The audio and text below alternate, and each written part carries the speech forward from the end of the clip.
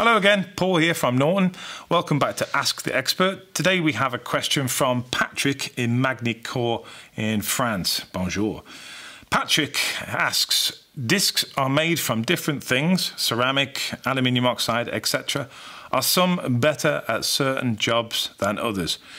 Really easy to answer that, Patrick. Yes, they are. So depending on what abrasive grain is in your disc, really depends on what material you should be using it to grind or cut. So we'll go through the three discs in front of us here. A disc on the left-hand side here is containing silicon carbide. The disc in the center here is containing aluminium oxide. And the disc here is actually a ceramic-based disc. So what do we use them for? Right, so discs that actually contain silicon carbide generally used for stone and materials like stone in the stone group or granite and marble, etc. Here you can see this is a multi-purpose disc, be used for all sorts of different materials, including metals, but generally stones, plastics, ceramics, etc., where it really does excel. It can be used to cut metal, but it's not the most high-performance product out of here.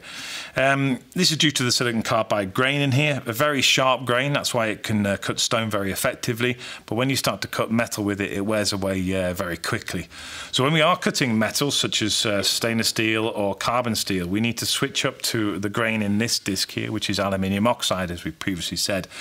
Aluminium oxide really good for steels in general because it's very friable grain. It resharpens itself very quickly and it's still very, very strong. So you get good service life from the disc and a good material removal rate. So very versatile disc, very good for cutting carbon and sometimes stainless steel too.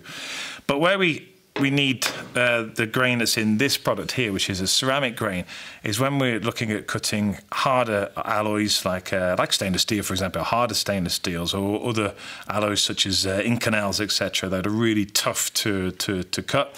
This way you need a more high performance grain, and that's why we use ceramics in that. Much harder product. It's very friable, small fracture planes, which means it has a very long service life. So that's where we use ceramic grains, which we have inside this product.